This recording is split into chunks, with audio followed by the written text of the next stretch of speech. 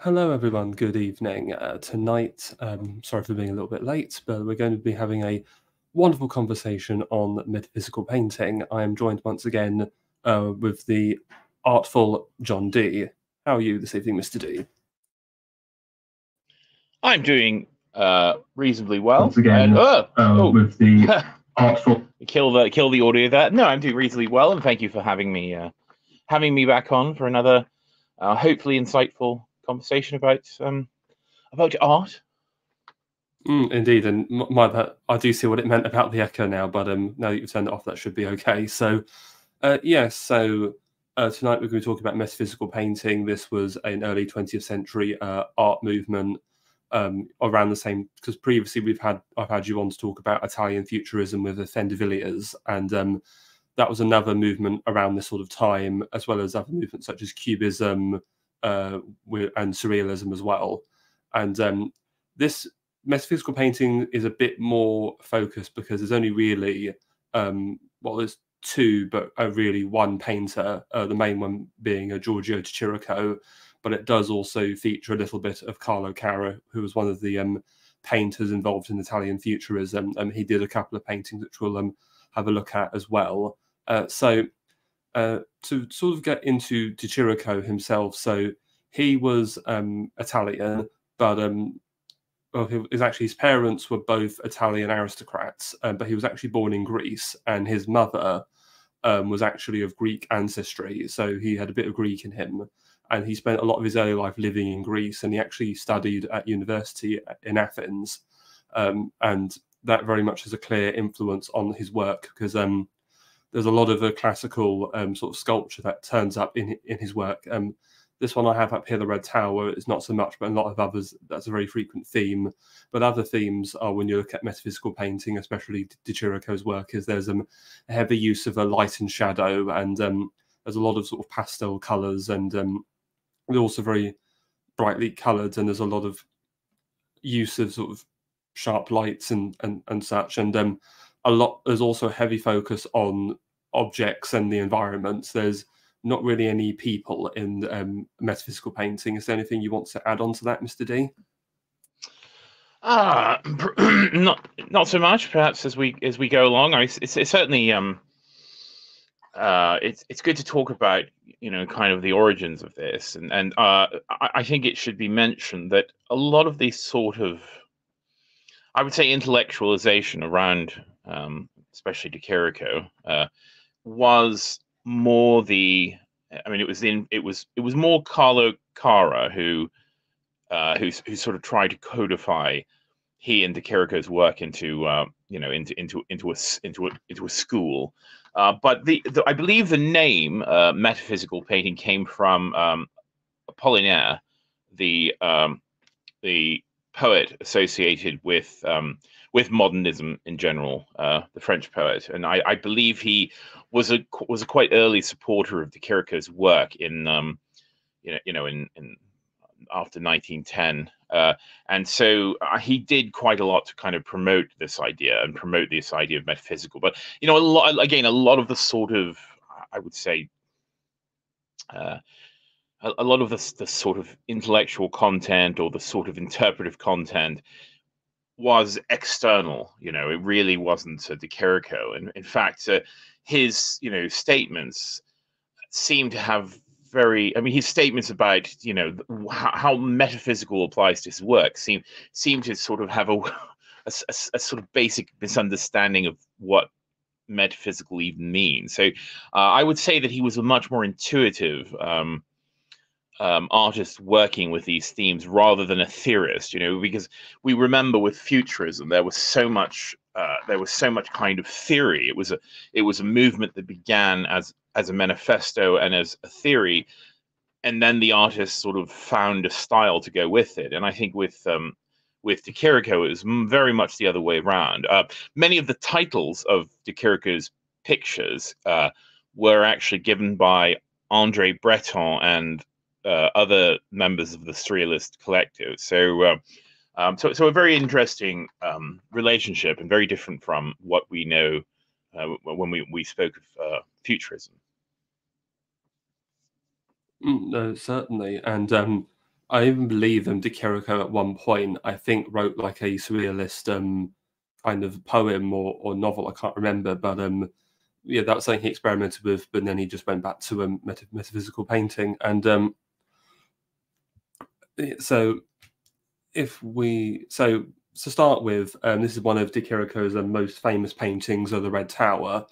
To start with, as I've mentioned, one very common element in his work is these very heavy shadows and use of shade, and also the use of light. And I also want your opinion on something, Mr. D, with the light and shadow in this painting, because I listened to Culture Dads, which is the podcast that Mike from Imperium Press and Dave Martell do, and they were talking about surrealism the other week, and they very briefly bring up De Chirico and metaphysical painting, and they talk about this one. And Mike said that if you actually look at the obviously the horizon and how the light is in this painting, it doesn't look quite right, because the horizon implies that the sun is either rising in that direction or setting. However, if you look at the statue on the right, the light would imply from the direction of the shadow that the sun's actually coming from that direction. So the two appear to contradict each other. What do you think on that? I think that it's a very good point to bring up, and something that people should who've not experienced these works should go into it understanding, which is that these are not rational pictures, and that was never the intent. The intent for them. These were, these are. I mean, again, the whole idea of metaphysical. I mean, De Chirico wanted to evoke a sort of strangeness, a sort of discomfort, a disquiet. In fact, another famous work of his is called The Disquieting Muses. But this sense of unease.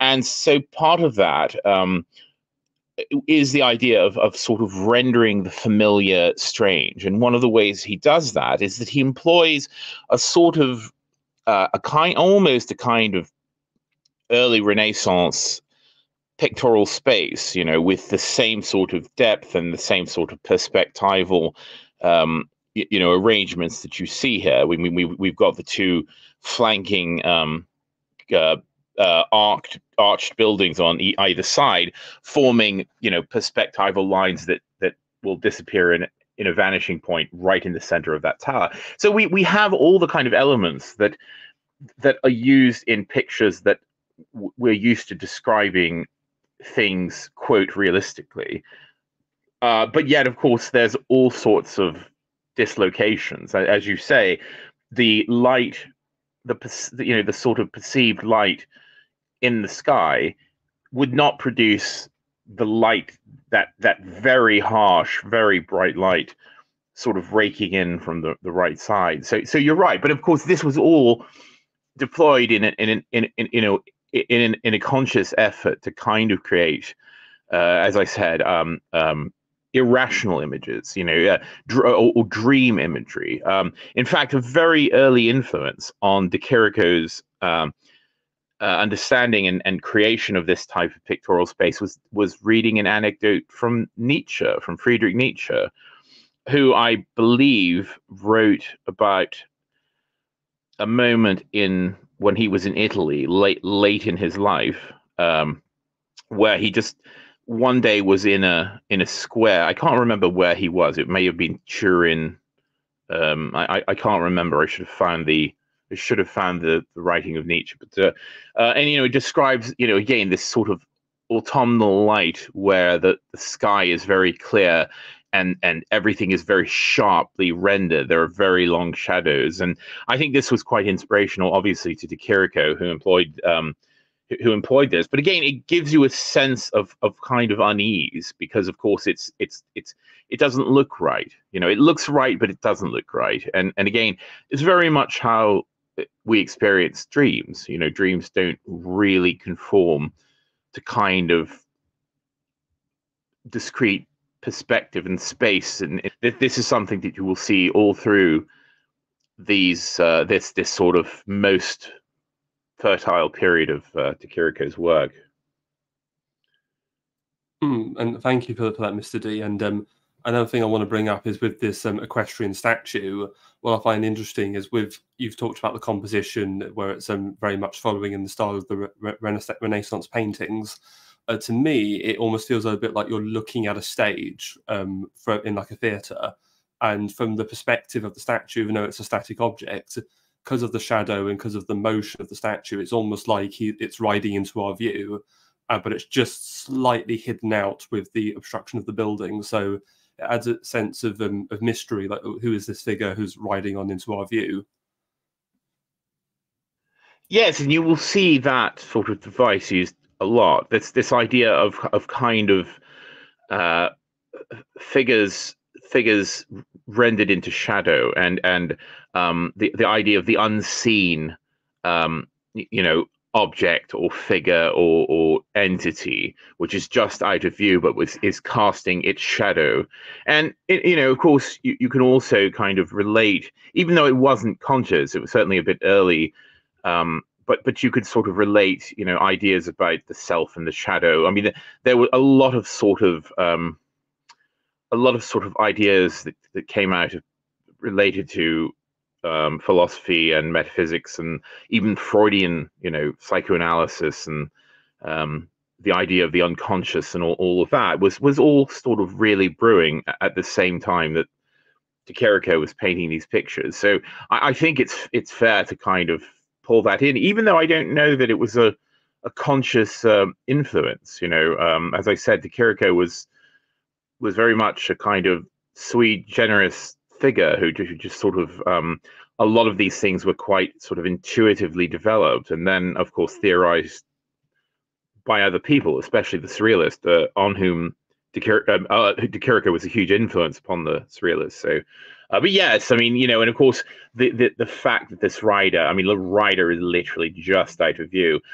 There's also a kind of weirdness that comes with a lot of these pictures, and it's something that I think is characteristic of Italy.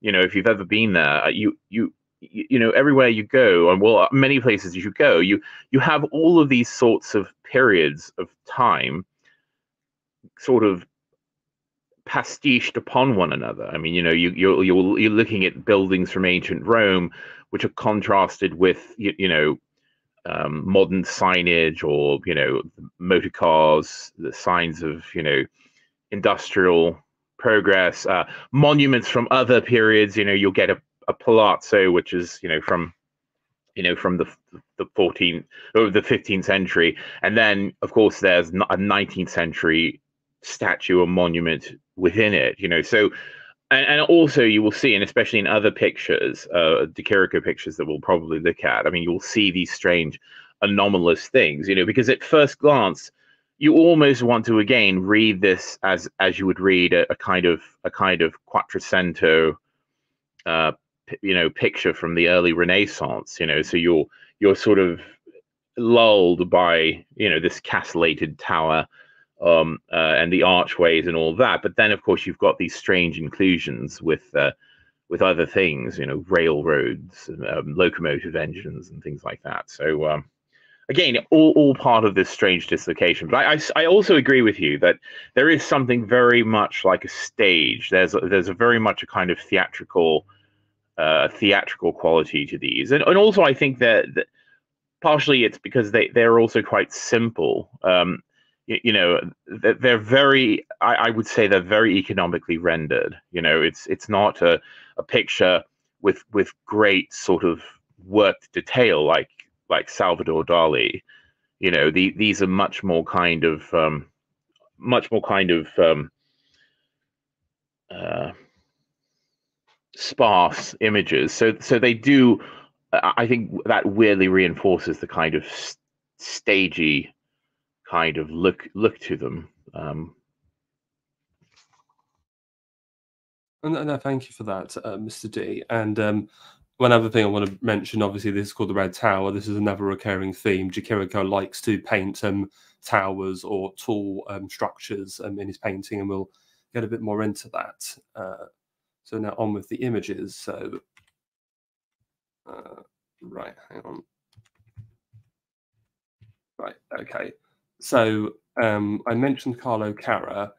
So this is we're going to go over the sort of couple of paintings that were done by him as part of the metaphysical works. This first one is called The Oval of Apparition, and you mentioned there, Mr. D, the Disquieting Muses by Chirico. Well, this is similar. Again, you've got these static sort of mannequin figures, and then you've got this sort of building in the background, and then this fish on the floor. So again, we're seeing this sort of vibrant color across the chest of this muse in the foreground. But yes, I also noticed that the floor is also quite dark, and so is the wall at the back. So again, you certainly like the Chirico's. You've got this theory of eeriness going on. Is there anything you want to add, or?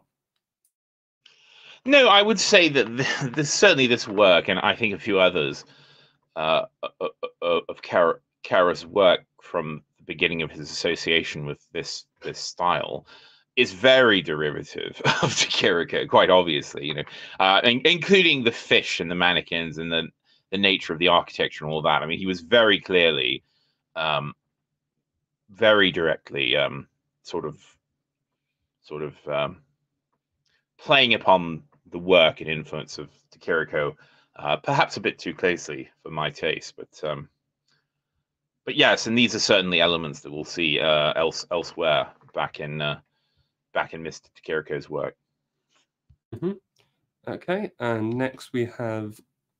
Okay, this is a different painting, but I made a bit of a derp and accidentally didn't put the correct painting name for this one. Sorry, but yes, this is another one in by Kara in his sort of metaphysical face. This one's a bit different because there's actually people in this one, and I will say there's still a bit of eeriness, I think, with the sparseness of the landscape, and you've got that building in the back just creeping out from behind the rock, and also the rigidity of the figures and the dog. What do you think, Mr. D? Well, it's certainly very much evoking an almost kind of transitional medieval style of Italian painting. So if you think of certainly an artist that Kara admired was Giotto, who was, of course, a kind of late medieval painter people should be familiar with. And so I know that Giotto was quite an influence, and he was trying to sort of again find a way to pull these influences from earlier Italian painting into a new form, and yet you're right. You do again. It's in first glance you could say, well, this may be a a kind of 13th century Italian, 14th century Italian picture, but there's just too many odd things. It's just too strange a kind of landscape, and you get this sort of greenery on top of that unnaturally rounded hill, that recalls another artist whom I know that Kara admired, who was called Henri Rousseau, who was a sort of I hesitate to call him a naive artist, but that's often what he's associated with, a kind of self-taught proto what they used to call outsider art, and Rousseau was a favorite of many of kind of 19th century, early 20th century modernists, including Pablo Picasso, who absolutely adored him very early on, and many of the kind of post-impressionists as well. So yeah, there's certain elements in this that kind of again throw you out of this historicizing interpretation and make it a bit strange. And I did look up, and sorry, the correct name for this painting is Les Figles de l'Oth. Yes, and I think I've actually skipped past one of his others. Hang on. Yeah, here we go. And this is actually his first one from the metaphysical period. It's called the Western Horseman. So again, this is very bright, very lot of brickwork, and kind of I guess I think that's supposed to be metal that the figure and the horse are made of, because it looks like rivets that have fastened them together. And also, I think this is a bit of a throwback to the futurist one, because remember, horses came up a lot in the works of the futurists. So again, you've got sort of motion, but then you've also got this weird sort of mannequin, again, a mannequin man with you've got a triangle stapled to his head. And anything you want to add to this, Mr. Yeah, Dee? I mean, it's also, I mean, of course, it looks like it's a draftsman's triangle. You know, I've got one that looks exactly like that. It's made out of plastic though. But yeah, you get these sort of odd references. It almost seems like a natural follow-on to go from futurism to this literal kind of this mecha horse, you know, with a kind of robot, android type, you know, riding it. So the ultimate sort of apotheosis of the idea of the machine and the press towards the future with this, but it's also oddly not dynamic at all. I mean, one of the principles that the futurists espoused was this idea of dynamism, and of course, this is a very static picture. You know, it's almost like the horse refuses to go. So yes, and of course, my mannequins. I mean, you know, people are familiar with like store dummies and such, but there are other sorts. I mean, there's a type which is not seen so much anymore, which is a dressmaker's form. It used to be much more common. You know, you sort of, and they all ended up in sort of, you know, antique shops and such, and you know, they're sort of a staple of a kind of, you know, retro Victoriana. But you know, these sort of headless forms that were used to kind of by seamstresses to form a dress. There's another type of mannequin, of course, which is more of a kind of inside a reference for artists. There is a kind of archetypal wooden mannequin which has this sort of bulbous blank head, and it's a very simplified human form, and it's articulated. And these are often used in art colleges and art, you know, by artists as a way to sort of work out the kind of masses of the human bodies. They can sort of pose these small mannequins and use them as a source for kind of the basic forms of a figure. So if people may have seen these as well, but they're very specifically referenced here. I mean, this looks very much like one of those. I mean, minus the rivets, but.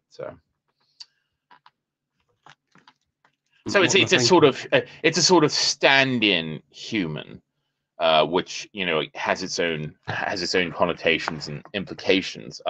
People are certainly familiar with the idea of the uncanny, which is, I believe, in German is called unheimlich. But you know, and this idea of the uncanny valley, you know, where there's a sort of acceptable, there's a curve of acceptability of a false human figure, where if it's the less human it looks, the more people are comfortable with it, but the closer it gets, without ever getting to full realism, it makes people more and more uncomfortable. And that is also something I think that these metaphysical painters were kind of trying to evoke with these sort of these sort of inhuman humans, or human-like figures, blurring the line between a kind of still life and a figure study. Well, one comment I'd like to make on that is obviously you were talked about the philosophical concepts of the metaphysical. Well, the study of metaphysics in philosophy is all about understanding the nature of space, time, and reality. Well, perhaps there's some sort of subtext here that in the early 20th century, man was losing his humanity and becoming ever more rigid and mechanized, so to speak. Oh, absolutely, absolutely, and it's a concern that you see in so many artworks and literature as well from this period. I mean, one would think of the film Metropolis, of course, the centerpiece of which is an android, a very early kind of representation of such. So, these sort of I think discomforts and anxieties were all too present in so many artists' work. Mm-hmm. Oh, thank you. And now, so that's all of the Kara works and metaphysical. So back to Chiriko. Okay, so here's one of Chiriko's very early ones, the Enigma of the Hour. So this is at a train station. Again, you've mentioned that, Dee, that's a recurring theme, that trains and locomotives and come up a lot. And so this one, again, this one's even more shadowy and shady than most, because we're looking directly at the station while it's casting this long blanket over the the ground, except there's a little bit of light on the left. And again, it's one of the few paintings where there's actual people in it, but they're kind of in the distance, and they're, well, the one in the foreground, though, is in the light. They're looking away from us, so we can't see them. And then the other two, there's one up in the kind of sort of upper level in the top left, you can just see, and then there's this other figure sort of shrouded in the shadow. So again, there's this eeriness and mystique to it all. Anything you want to add? Oh yeah, you will see these shadowy figures used a lot. I mean, especially effective is the one in the upper window, where it's not quite clear if that's another human or what. I mean, you're not given quite enough information to sort of read that, and that's something that you will see in many of these pictures. Is this the unidentified shadow? You know, often approaching or often peering from the distance. Also, the inclusion of the clock face is something we see time and again, but it sort of again evokes this idea of this as a liminal space where, you know, these figures wait, what they're waiting for. I mean, ostensibly for a train, but you know, this idea of time both passing and time frozen. Yeah, I think that and this, you know, also the symmetrical nature of this picture. It's a mirror image on either side, discounting the figures in the clock hands, you know. So that there's something kind of odd about its seeming symmetricality. It's not totally symmetrical, but you know, it sort of hints at that. So quite curious. And with so many of these, you know, I mean, just this palpable sense of menace. You know, nothing is happening. They're quite still, most of these pictures, and yet there's a sense that at any moment something terrible could happen. You know, something could intrude upon this scene, and it's not stillness in a kind of tranquil way. It's stillness in an unnerving sense, the stillness of death, or the stillness of uncertainty. So yeah, it's quite effective. And he really, you know, this early period, you know, sort of he really hit the nail on the head quite a few times with some of these pictures.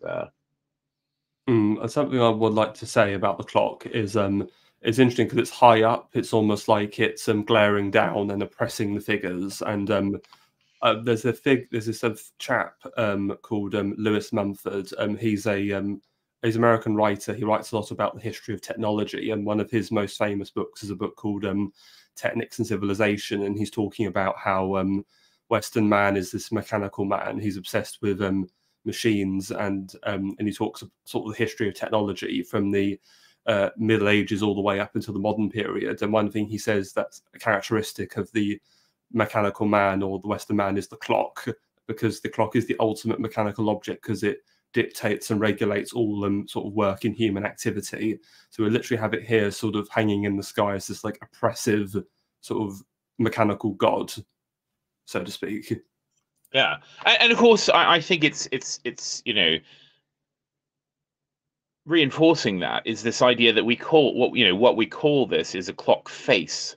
You know, literally the face. You don't often get a face in the Kiriko, and you know, and here it is, as you say, sort of glaring down at you, and also counting. You know, you're just sort of dividing up the day and counting time, and which of course always has an implication of, you know, as I say, time passing and time running out. So, well, I can't tell. Is it 11:15, or is it 5 minutes to 3? Yeah, I actually tried to work out that earlier, but I think the long hand is pointing to the 11. So, and because of the light, I'm assuming it's afternoon rather than morning. So, Yeah, especially odd though. Well, I'm going. Also, you could go by the light because it's coming from the west, so that would indicate the afternoon. But perhaps I'm wrong. Perhaps he is fucking with us with the light again. So, but let's move on. Okay, here we are with the towers again. So the nostalgia of the infinite. So this tower's a bit different. This one's much taller than the red tower, but Also, what I like about this one is that it's got, again, the classical influence of all the pillars around the base. And in fact, Mr. D, this tower reminds me of the one of the ones of the ancient world, the Mausoleum of Halicarnassus. It was this yeah, that's a massive, good shout. yeah, massive tomb that's in modern Turkey.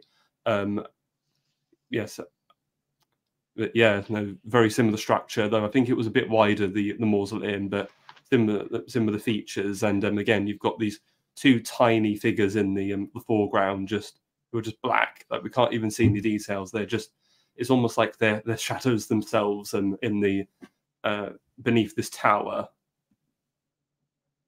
Indeed, and silhouettes, their shadows almost sort of drawn like blood running away from down the hill. And also, again, what is it coming in from the right? Well, I mean, we don't know. There's a shadow of something, a figure, an object, some sort of entity,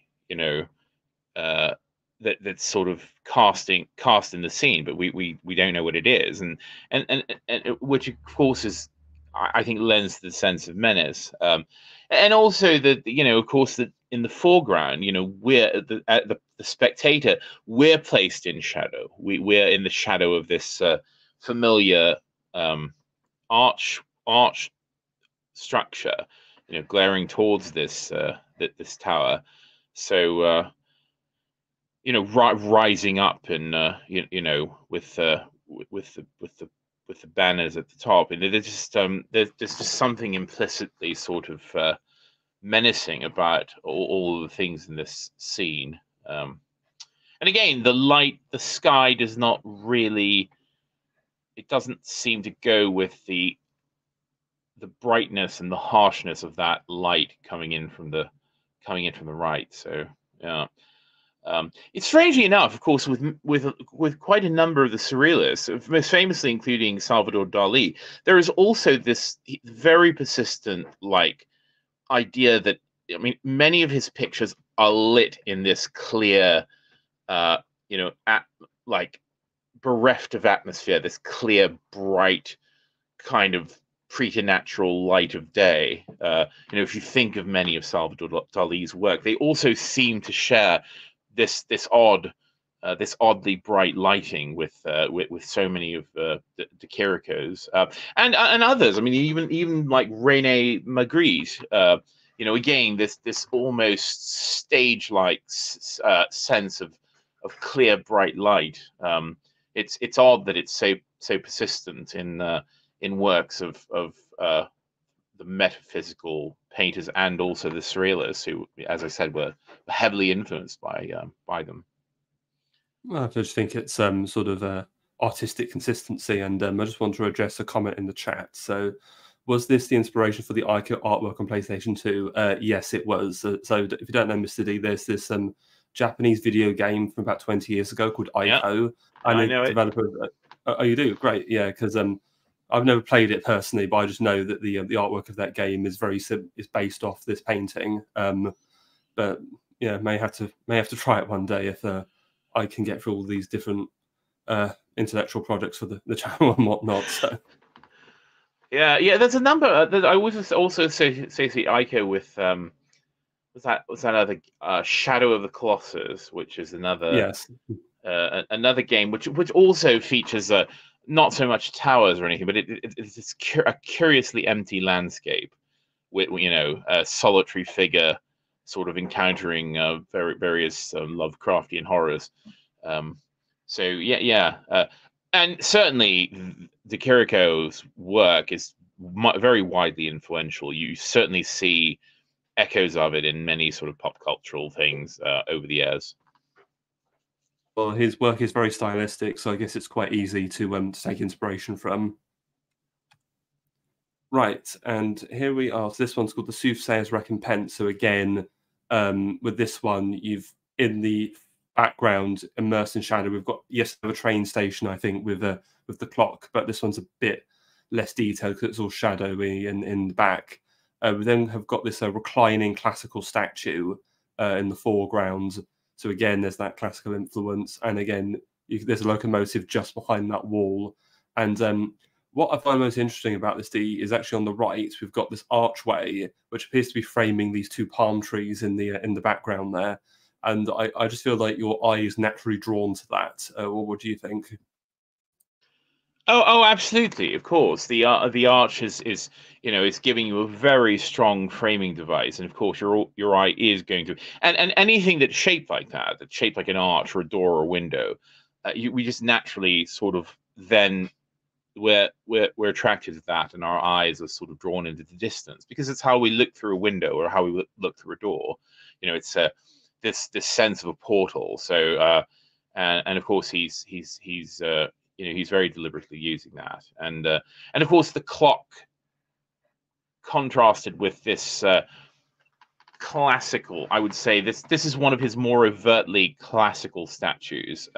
Often they're more kind of either quasi-classical or they're kind of 19th century kind of monuments where we saw with the equestrian statue in the earlier picture. So but yes, I mean, again, the glare of the clock face, over this scene, which should, again, is this a reclining figure, or is it, like Lucretia, dying? We don't really know, and it's more unsettling than it is serene. So and yes, of course, the ever-present locomotive, which shows up in many of these pictures. I'm also reminded, this is going to be a very obscure reference, but there's a famous postmodern opera that was written by Philip Glass and Robert Wilson, called Einstein on the Beach. And it's famously, it's a non-narrative musical piece, and it's very characteristic. It's also very long. It's usually about 5 hours long. And I wonder also, now that I'm thinking about it, there's a very clear kind of influence from De Chirico, because there is multiple appearances of kind of figures dwarfed by very flattened architecture. There's clock faces. There's a literal kind of steam belching locomotive that appears several times in the show in different forms. So it's curious that I hadn't sort of connected this sort of De Chirico imagery to that piece. But if people are interested, it's another kind of curious artistic reference to these works. And also, I've just had a thought, Mr. D, talking about the metaphysical and surrealist connection. Obviously, a clock is very prominently placed in one of Dali's most famous paintings, the Persistence of Memory. Except in that one, it's a melting clock and not a conventional one. A limp and flaccid clock, yes, rather than a kind of authoritative one. So it's quite curious. And also, we talked about this influence of Nietzsche on De Chirico. Something that has also just occurred to me is that with all of this darkness and shade, you think of that famous Nietzsche quote: "One must not stare into an abyss, or an abyss will gaze into you." And it's almost like with the framing, it's almost like De Chirico saying, "Just look over at these nice palm trees. Don't stare into the black abyssal train station that the locomotive is going into." Yes, indeed. Someone in the chat also says inspiration for the vaporwave aesthetic, and I can certainly see that as well. I'm not that familiar with vaporwave, so I'm not. Yeah, I mean, it was something that was certainly quite prevalent a couple of years ago. It still goes on, but it's sort of like, it's often like these vastly perspectival empty landscapes with kind of 80s neon lights and like classical statues, or kind of Roman, I know what you mean now. Okay. Imperial heads. You've certainly seen it. So yeah, I wonder if that's certainly another influence. De Chirico was an influence upon that sort of aesthetic. That's just giving me flashbacks of the Foundations of Entrepreneurship and trailer. Exactly. Oh, yes. That wonderful trailer, though. Right. Okay, and here again, I think this is actually a lesser known De Chirico one. So this is called the Dream Transformed, and again, so this type of classical statue here, it's just the head comes up again later on as well. So it's sort of a head, like it's almost like a bust on this bit of concrete, and then you've got some bananas and pineapples in the foreground, and again in the back you've got the locomotive, and to our right it appears to be another train station. So. But this time it's obviously from a different perspective, considering the station's on our right. And yeah, and one thing I will say is, though we've said that De Chirico's paintings are quite static, I always find he's able to bring life into things that are supposed to be lifeless. So, like for me, this statue on the left, it almost just feels like he's like a philosopher contemplating. Yeah, yes, it's very curious. There's quite a number of these pictures where you get these sort of contrast of deep sort of distance and deep perspectival space, but the foreground of the picture is sort of dominated by quite small objects. You know, this is again this sort of cross genre thing of the sort of landscape, the architecture, and then the still life, you know, and of course the conventional objects of a still life, a statue, fruit, you know, arranged, but of course employed to very different effect. You know, you're not looking at this like you look at a wonderful Cezanne, you know, still life of apples and pears and such, you know. So you know, again, there's almost a menace, and you see these strange echoes. I mean, it's almost as if there's a kind of, not a narrative, but there's a kind of continuity between these pictures. I mean, of course, you get the railroad station, you get the train, you get the tower, but also, if you notice, the pineapples, their positioning mirrors the palm trees in the previous picture that we looked at. You know, Oh yes, they're kind of standing in for that, and then, of course, then you start to think, you know, the pineapple leaves as a kind of, you know, as an echo of the palms, you know, and again, so much of this is the sort of illogic of dreams. These bananas also turn up in a number of De Chirico pictures. I mean, it was a consistent consistent image, and of course, one is very tempted to again to stray into Freudian readings of these pictures, although again, whether that was a deliberate sort of reference to you know, newer ideas of, you know, psychoanalysis or not. Was De Chirico a bit fruity, or? Well, no, I don't believe. I mean, he was, by all accounts, he was an odd person, a very odd person. But again, I mean, you know, the banana. I don't know. Anyway, I shan't get into it. But no, understandably, right. Oh and yes, and the sort of pendulous testicularity of the dual pineapples. I mean, you know, I don't think it. Okay. I don't think it's that far afield to kind of see this in this image. Oh, okay, I see what you're saying. So yeah, you know, instead of meat and two veg, it's bananas and pineapples now.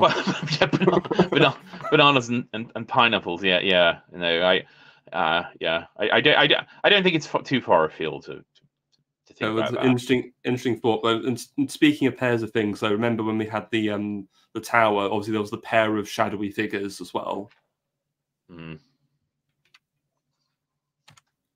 Okay, this one is a very famous De Chirico one. So again, this is called the Song of Love. Now, this out of all his paintings is, I find it incredibly cryptic, even more so than most of his others, and I'm struggling to find the meaning in this one, but I still love it.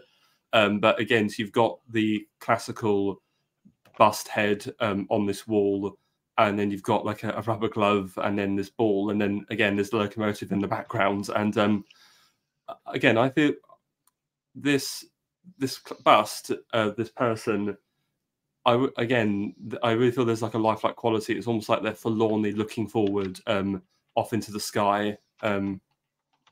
What's your thoughts, Dee? Hang on, I'm just looking at trying to find an image. Yeah, so as with the previous painting, I'm very much tempted to sort of think about this as a kind of psychosexual Freudian reading. So there were several artists who were very influential on the young De Chirico. One of them was Arnold Böcklin, particularly a painting of oh boy, who was it? It was Odysseus.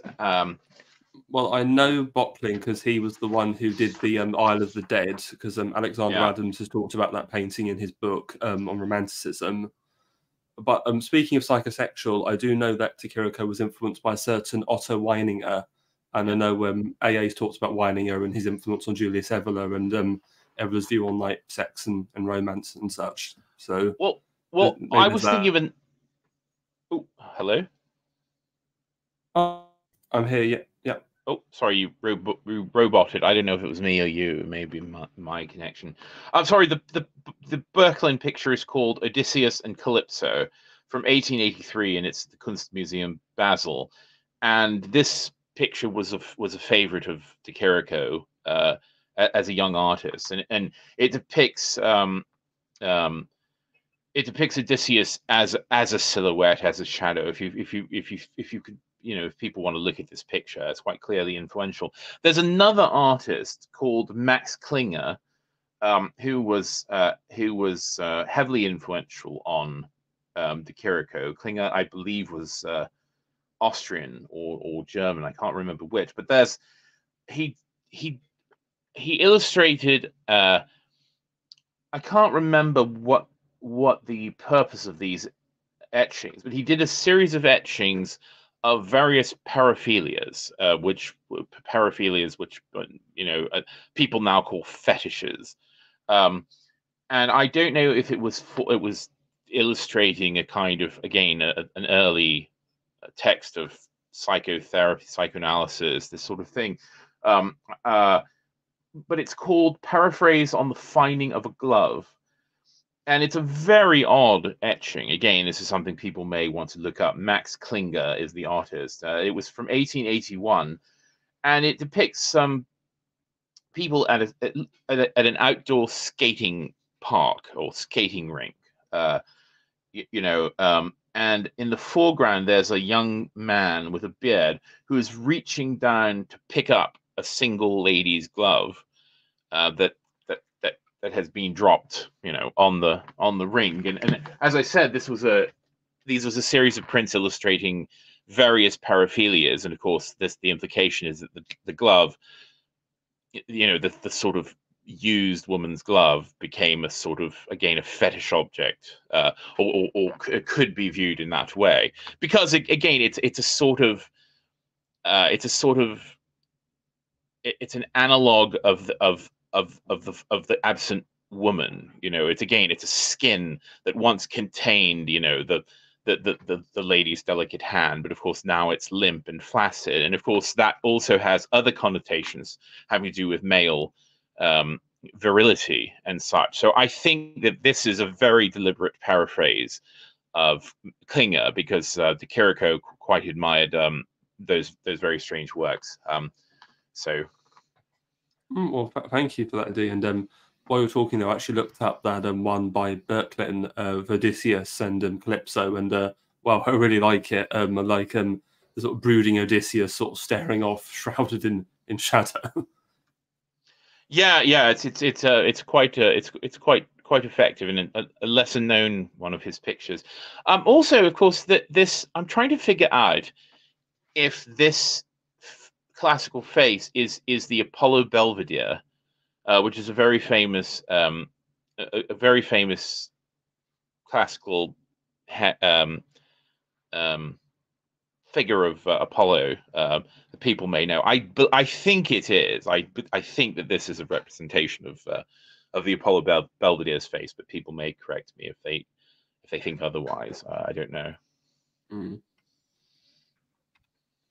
Okay, so the next one, we have one called The Evil Genius of a King. And no classical statues here, but we've got assorted, weird, sort of poly-sided, multicolored objects. But again, we've got like this big sort of red sort of stone wall that's dividing the painting almost in two, and one side is shrouded in darkness, and we've got this weird sort of cone that's sort of sheltering in the darkness. And what do you make of this painting, Dee? Yeah, a very odd one. It's, because again, we're tended to think of it as a still life, but what are those things? That it's sort of defy. I mean, it also seems to have this. It doesn't have the. We see the spatial logic that is still intact in some of the earlier pictures. It doesn't make sense in this one. What is this steeply sloping foreground, and what is its relationship to that sort of to sort of building in the background? And as I said, De Chirico always employed the kind of appearance of perspectival forms, but they're always wrong. They're always off. One way of reading it is obviously it's called The Evil Genius of a King. I don't know.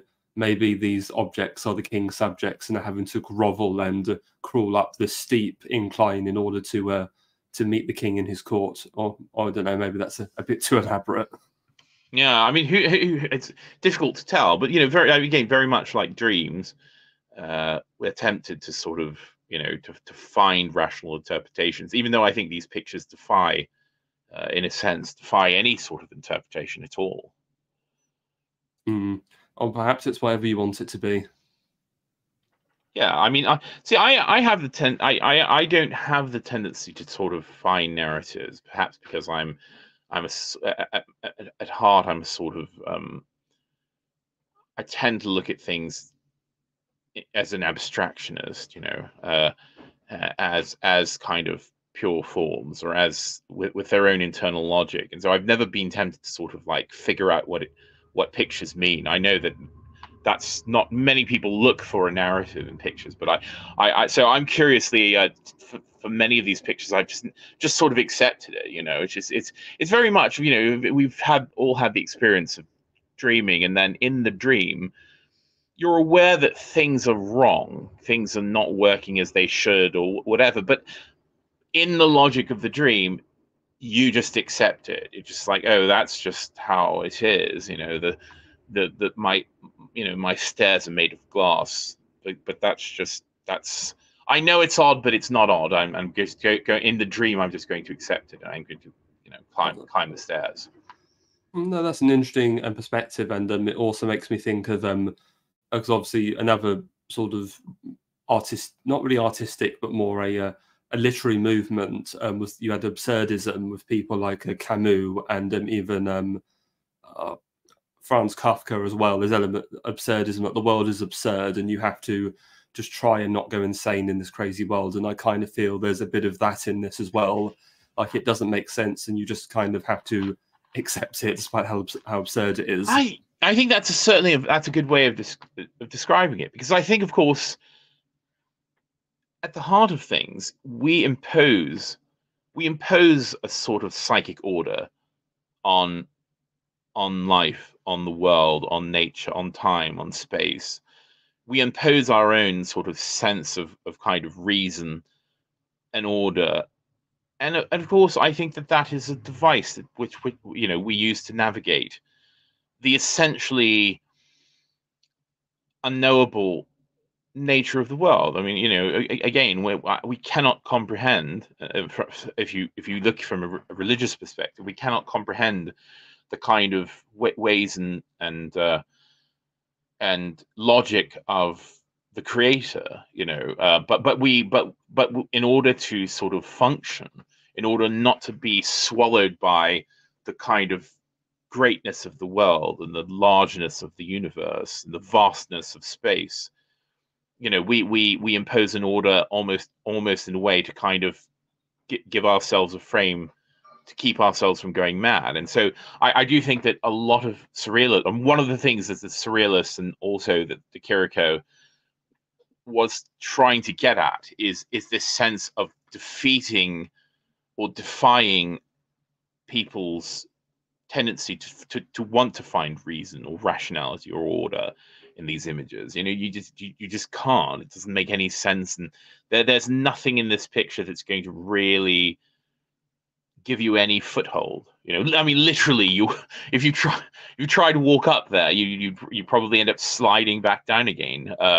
You know, quite violently as you hit those weird things on your way down. So yeah, this is very much, I think, part of the project is the idea that these are, you know, to depict things that are quote meaningless, or that are at least their meaning is not available to a mere mortal mind. You know, something to think about. Yeah, perhaps you know, there's this idea that the world is chaotic and you have to be the law. You have to, you know, steel yourself and ride the tiger. Yes, and I'm also reminded is that I know that Kiriko read Schopenhauer fairly early in his life, when he began to receive an artistic education after his father died. I believe that he and his brother were moved and sort of encouraged in their own directions. Giorgio de Chirico towards art, and his brother towards was he a musician? I can't recall. But certainly, I'm also reminded of bits of Schopenhauer, famously the ending of The World as Will and Representation. This idea that, of course, the ultimate act of the will is to deny itself, and then, you know, to paraphrase, you know, then all of the the vast universe with its suns and planets and galaxy is nothing. You know, becomes nothing.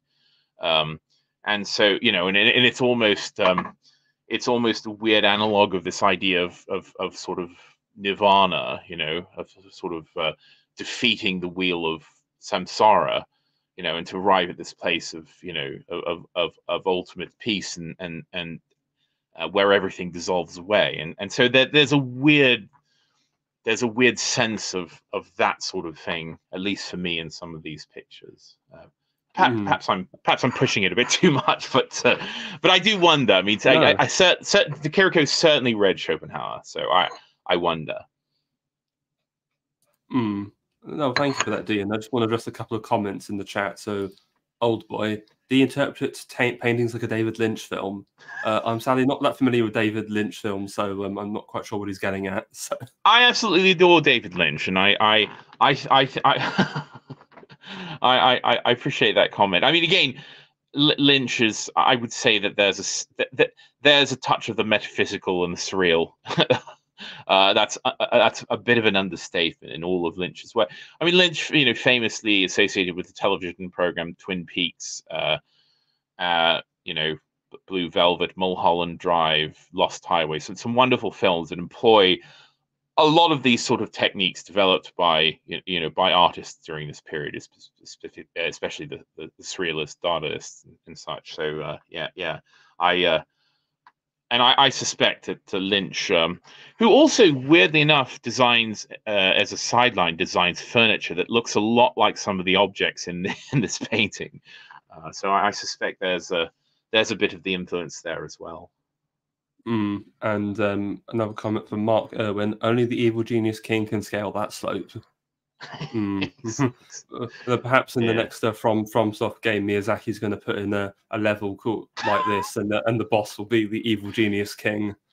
It's funny you say that, because it does sound like a Dark Souls boss, doesn't it? You know, I'm like just thinking of 2.0. Yeah. Sense. What was it? Was it the eternal seepage, or I can't remember. You know, the rotted great wood. You know, the painted world of Ariamis. Arianis.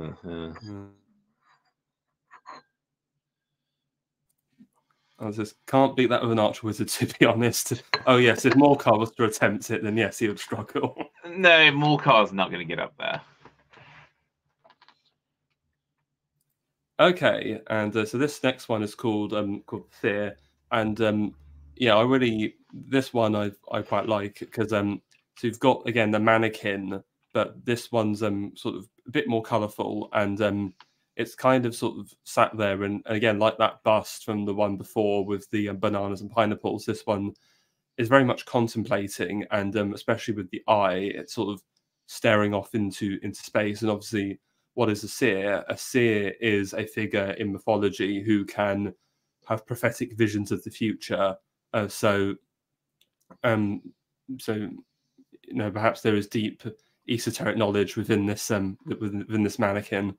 What do you think, Dee? Yeah, certainly. And of course, it's weird because we're given the sort of impression of almost the kind of medieval crimson breeches that the mannequin is wearing, and the sort of cyclops, the all-seeing third eye, and this this which seems to be an architectural drawing or perspectival study on the slate.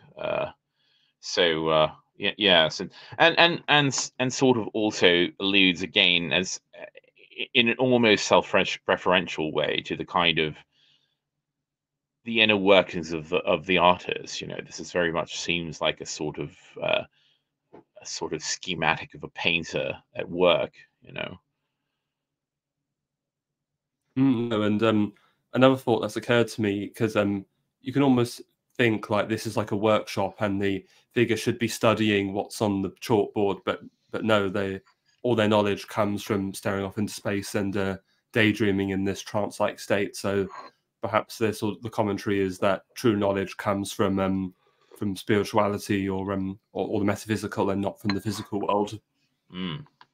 And not through and not through reason. Yeah. Yes. Mm. Okay, so this next one is a bit of quite unusual, I think, compared to a lot of other Jijirikos. So this one is quite cluttered, as there's a lot of objects in the foreground, and again, it's called the melancholy of departure.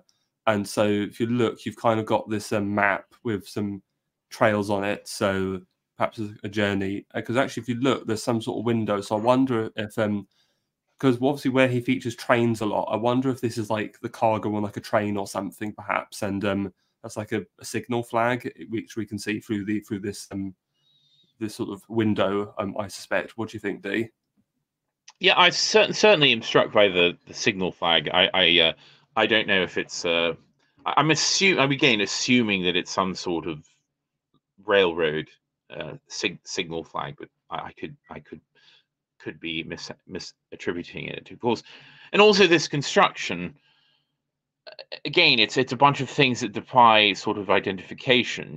These aren't objects really. This is sort of an accumulation of impossible forms. That we're not sort of privy to the kind of function or purpose of any of these things, although they all seem to be objects of manufacture. Again, we see this sort of rivets or the kind of screw holes or nail holes or whatever. There's this sense of kind of constructed objects, but again, they don't add up to a sort of knowable piece of architecture or a sort of structure or a sort of useful object. And as for the map, I mean, there's again a strange mixture of both deep space, but also a map, which is, of course, a totally different perspective on looking at the world. Instead of looking into space and looking into the distance like you do in a perspectival painting,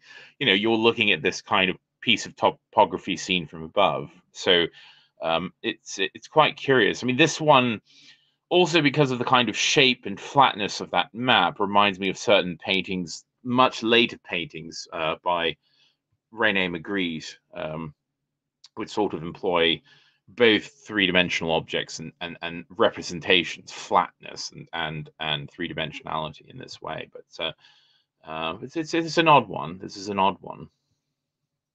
No, and another point is if you look at the map and you see the trails, I'm wondering if that's like the route of like the train, which is even more weird because the blue I would suspect is water. So what, this is like an underwater train that all the stuff is on. I mean, who knows? Or they could be maritime trade routes. You know, I don't know. Also, the title of this strikes me is that a persistent a persistent thing object that we see in many of these pictures is the sort of railway station, which, you know, I do think embedded in, even though of course it's, you know,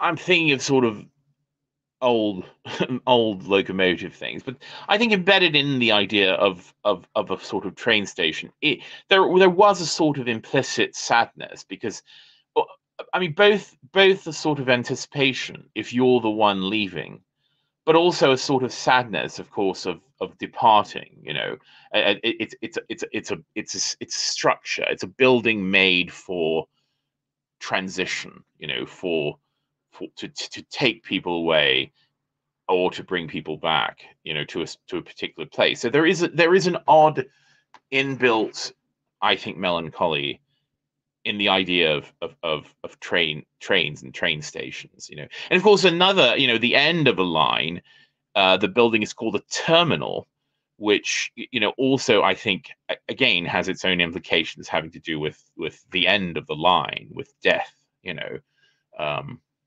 So certainly a curious thing that he's evoking with this constant sense of leaving in these pictures. No, certainly it's just another way of conducting eeriness, I suppose. Sorry, I didn't catch you there. Just another way of him instilling eeriness in this painting. Yeah, eeriness and a sense of unease, a sense of discomfort. And they're very lonely, these pictures. Also, I mean, something like we don't need to point out is that, again, if these solitary figures sort of fixed in the spotlight, you know, in a way, in these empty piazzas, and you know, there is something very, very desolate and lonely about all of these scenes as well. So perhaps there's like a subtext on atomization in the modern world there. Yeah, perhaps.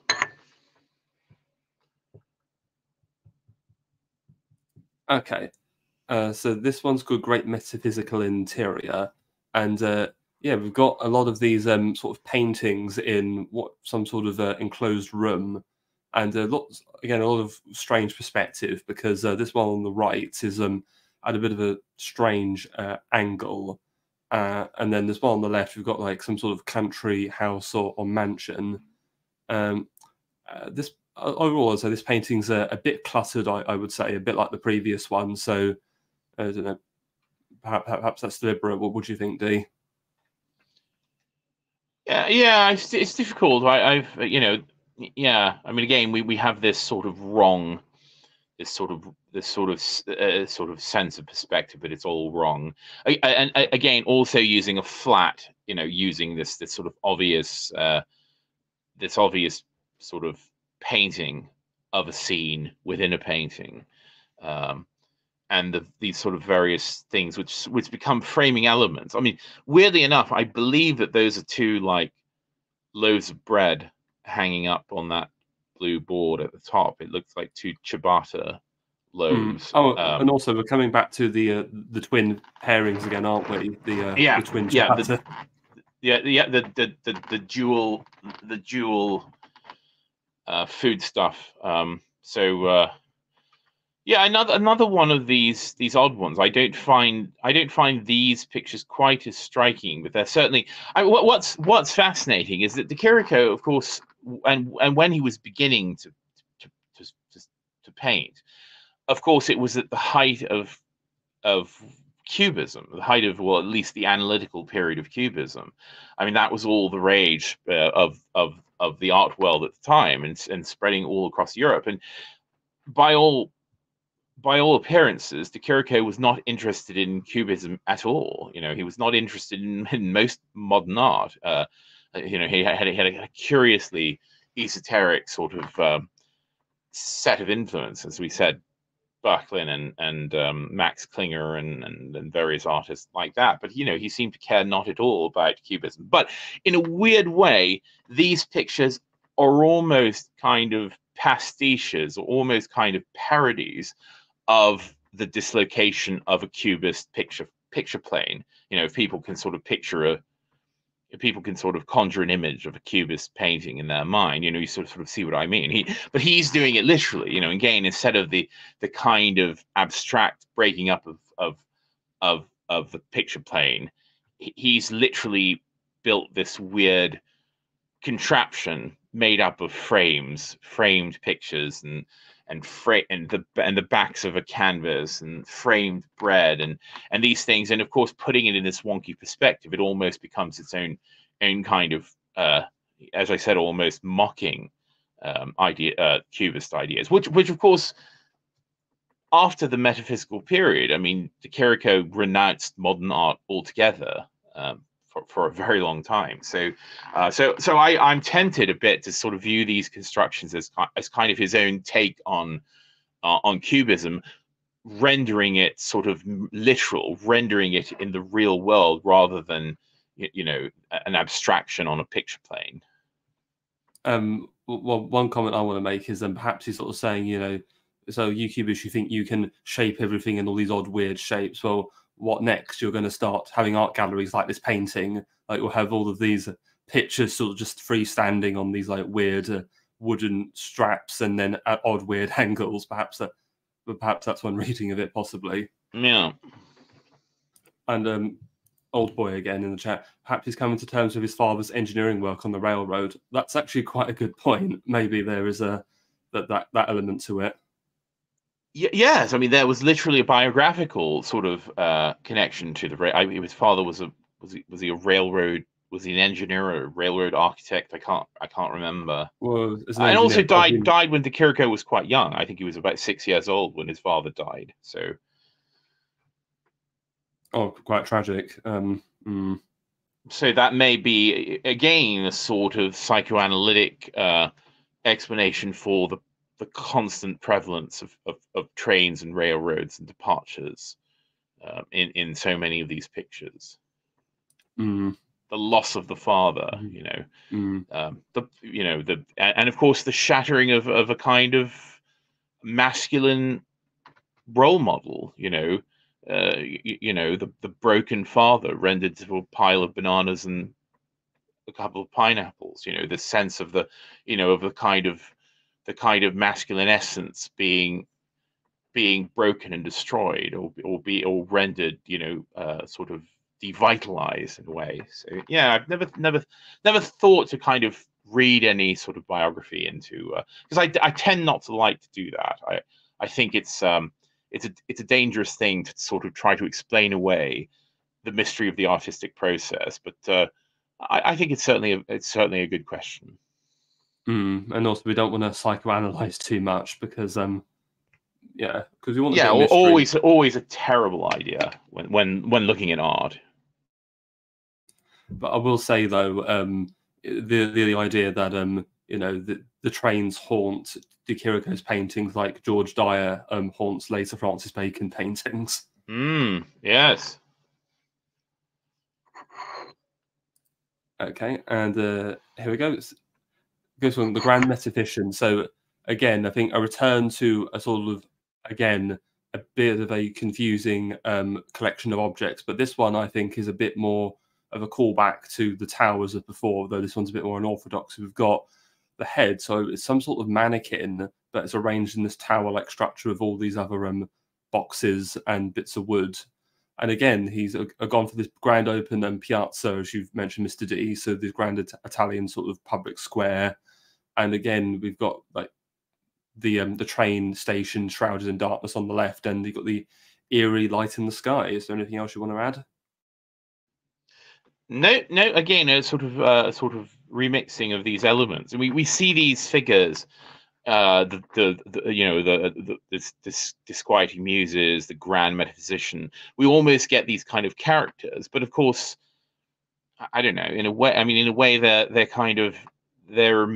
they're kind of a mirage. You know, it's almost as if, you know, in some of the earlier pictures you see that silhouetted figure in the distance casting a shadow, and so you walk up and discover that it's not a person at all. It's just a bunch of junk arranged to look like a human, to look like a body. And of course, this to me brings up the idea of the uncanny again. You know, I mean, this is a humanoid shape, you know, bereft of life, without anything. You know, it's the sort of imago of a human being, sort of drained of its life in a way. So yeah, there is something quite sort of almost like a kind of revelation in a sort of horror film. You know, that moment where you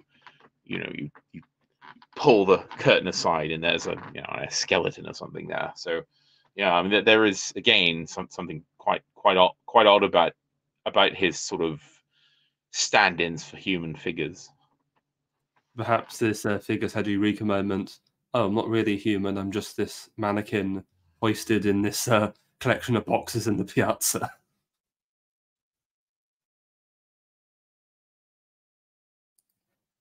Here we go. So again, now this one is very similar to the other tower we looked at much earlier. You can see a lot of the same elements. You've got the tower with the pillars, again, a bit like the mausoleum. You've got the twin shrouded, shadowy figures in the foreground. And again, we've got this sort of arch building on the right and the eerie lighting. The only thing I'll say is that the background behind the tower is different. It looks a bit more of a sort of an arid kind of surrounding, whereas in the other one, I think it was a bit more green. Yeah, it's a bit more apocalyptic. I think this picture, I think this picture is where you start to see some of the problems with later De Chirico. I don't know if you have any of that, or we're going to mention it, but so what happened is that De Chirico, he sort of, all of his brilliant, influential work was done in a fairly short period between about 1910 and 1920. And then, you know, there was a kind of moment where he officially sort of renounced modernism. I believe he wrote an essay about the sort of return to craft, or the return to craftsmanship. But then I believe starting in the 1940s, he went back and started making copies of many of his famous works from the metaphysical period. And they're all slightly different. I mean, they're slight variations, but they're essentially copies of earlier works. And it greatly harmed his career because of course, you know, he lived into the late 1960s. Like I can't remember what year he died. Let me see. I've got it. I think it was 68. I think off the top of my. No, he died. Even worse. He died in my lifetime. He died in 1978, which is again, that's a long time for him to live. And so what happened is, of course, is he spent many decades making copies of his work, and that is very dangerous to do in terms of your market and your intellectual stature in the art world, because of course it starts to devalue your work. The later De Chirico copies, even though they're works by him, they have far less market value, because again, he essentially just began kind of cannibalizing himself. And with this work, it's just like I mean, I see that it's a sort of variation on that wonderful earlier picture, but I don't see anything that I'm not given anything that isn't wonderfully implied in the original. You know, that it's almost just as if there's a slight color variation or a slight shift in sort of position. But so I'm not terribly fond of some of these works, because, you know, I think it dilutes the genius original pictures. Yeah, no, we've only got a couple left, but they're both relatively unique ones of his later period. And yeah, you're right. I think the problem with any kind of creator is, you know, as you get on, do you innovate and come up with new things, or do you just, you know, create simulacra? And I guess it's a double-edged sword, because if you make something new, there's always a risk people aren't going to like it, or it's going to be too experimental. But so there is a safety blanket in just remaking what you've already done.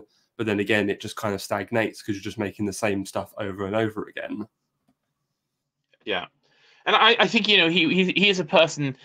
I mean, it happens. And the thing is, even if one is an artist and you paint one masterpiece in your entire life and you're never able to do it again, that's more than that's more than most people are ever able to manage. So, I mean, De Chirico, of course, had a brilliant period, and even if he struggled for the rest of his very long life, he lived to age 90.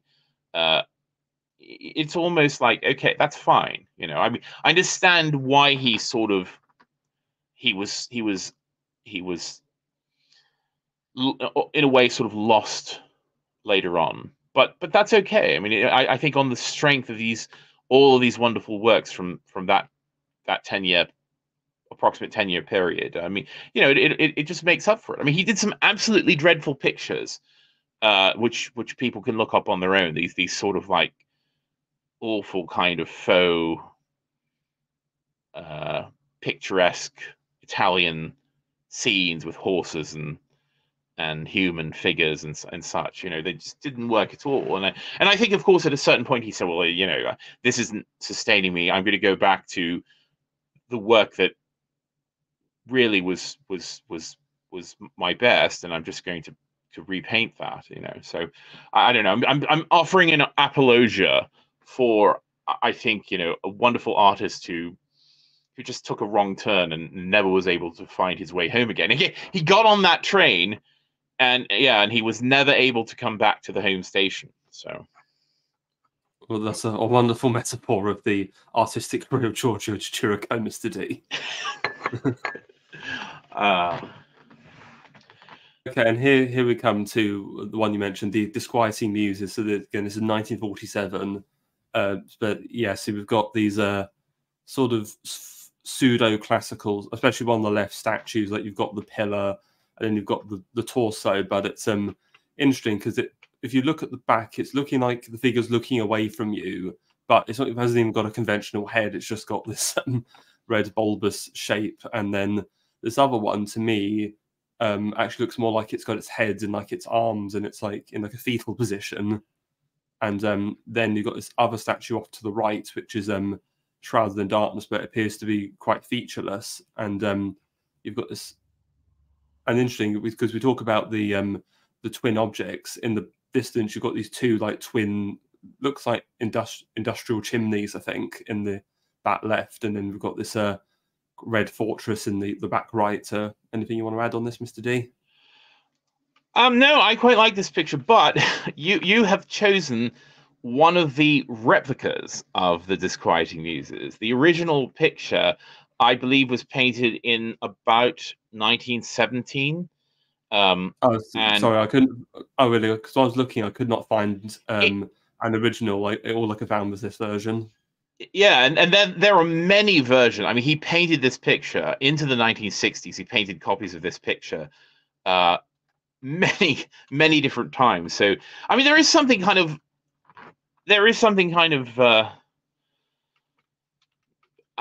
in itself. Is that a statement? You know, the kind of the replication of one's own work. Well, so and there's an anecdote I wanted to bring in, of course, is that in a way, what happened to him in the 1940s, well into the 1960s and 70s, when he started again to just make reproductions of his own work, is that in a way there were certain artists coming up at the time, including, of course, a man that I'm quite fond of, Andy Warhol, who viewed De Chirico as a kind of prototype.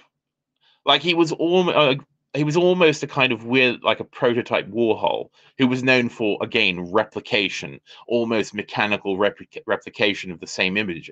And in fact, in the 1980s, Warhol made a series of prints of the Disquieting Muses, except in like very garish colors.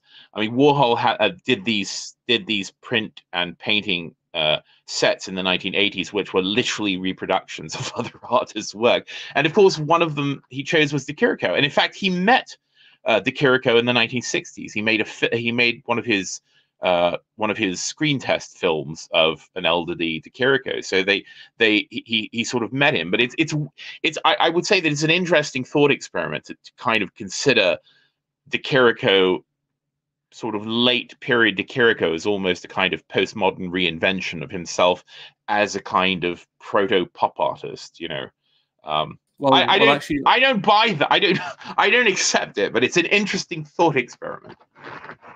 well, I won't lie. I actually kind of see some of the elements of De Chirico's work in Warhol. Though I'm not that familiar with Warhol. Obviously, pop art and Warhol is very colourful and stylistic. And you do see that in De Chirico. There is bright colour on occasion, like the Evil Genius of a King, and this one, and also it is quite stylized in a way. So I kind of see it. Yeah. I mean, sort of. Sort of. And people, if people are interested, if you just Google Warhol disquieting muses, you will see the kind of Warhol variations of these pictures. So I mean, there is something sort of interesting in the idea that we can't find the original, and in fact, I'm looking for a print of I'm looking for an image of the original 1917 painting, and I also, at the moment, I can't tell. If I actually looked, I would be able to figure out which one is the original one. But it's a quite a curious quandary. Let me see if I've got No, I'm just looking at the Warhol version now, and wow, that actually, I really like that actually. Yeah, cool. no, I quite like those as well. And Warhol, he did other artists. He did Botticelli, he did Picasso. I mean, reproductions of their work in that period. So apparently the original version of the Disquieting Muses is in the Gianni Mattioli Foundation in Milan, which I've not heard of. This is a slightly older book though, so it may have moved. But so if people want to track it down, I mean, it's difficult, but I do think there is a freshness to the original versions of many of these pictures, and you will notice that the later copies, again, I mean, as I said, much of De Chirico's work, certainly his early work, it's very economically painted. They were painted very quickly. There's very little kind of fine detail. They're very loose. There's very loose brushwork. A lot of the things that are clearly painted freehand. There's not a lot of kind of premeditation to the actual making of the picture. And I think that there's something kind of nice about that, which, again, once you sort of start to kind of copy an image you've already made, you lose that. You lose that immediacy. And so I do think it's sometimes you can tell which ones are the sort of original, so to speak, because they have a sort of freshness to their handling that is lacking in the copies. Anyway.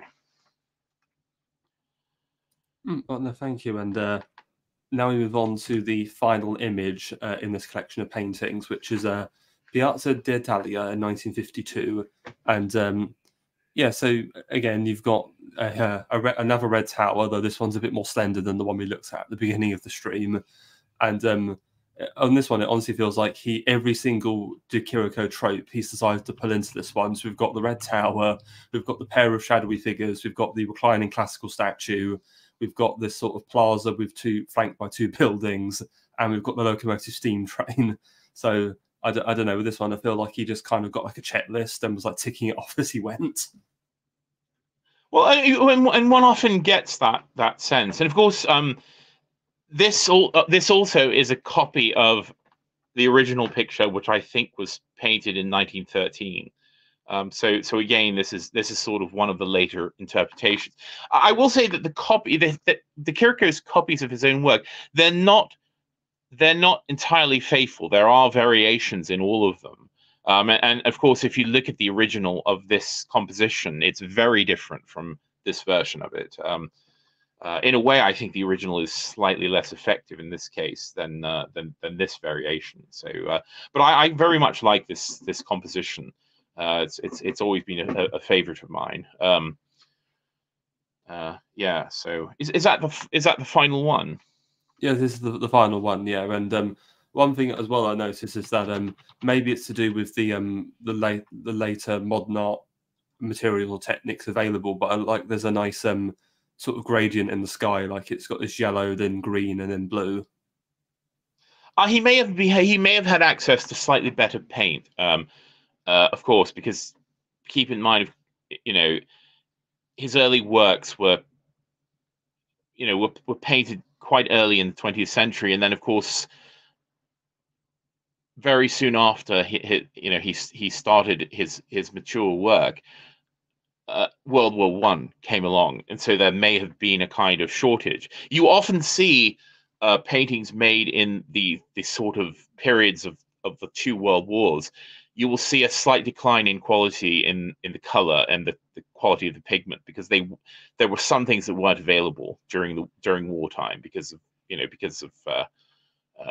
rationing and the use of some of these chemicals to make material for war rather than for artist paint. So yeah.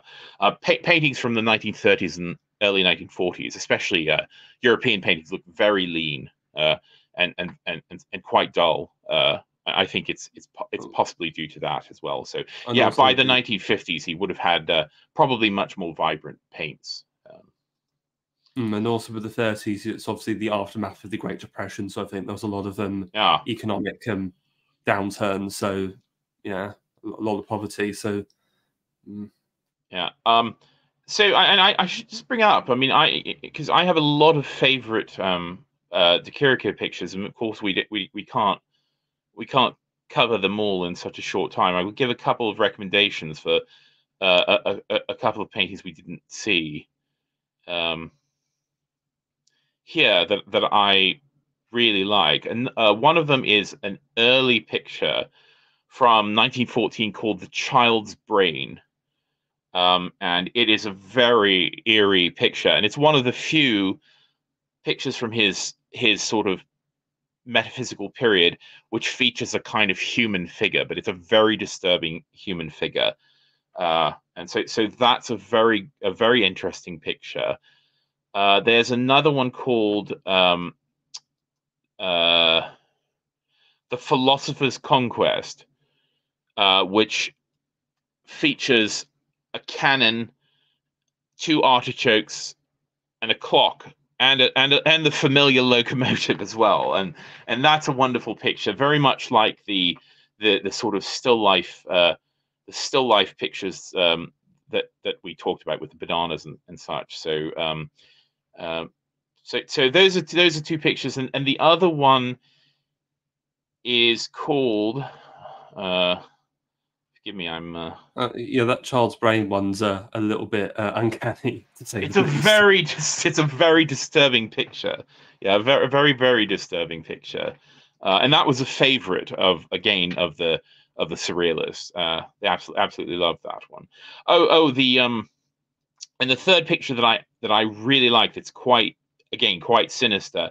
It's called The Agonizing Morning, which is the closest view we have of that locomotive, which is always in the distance, and it's suddenly now menacing us in the foreground. And that's quite a strange picture, and quite a wonderful one.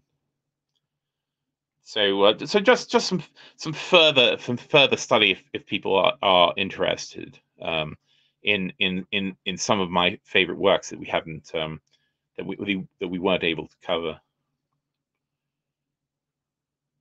Well, no, thank you for those recommendations, Mr. D, and I'm sure the chat will enjoy looking at those up, and so will I. And so, is there any final comments before we are finished for tonight? No. I mean, other than to say again, thank you for having me on.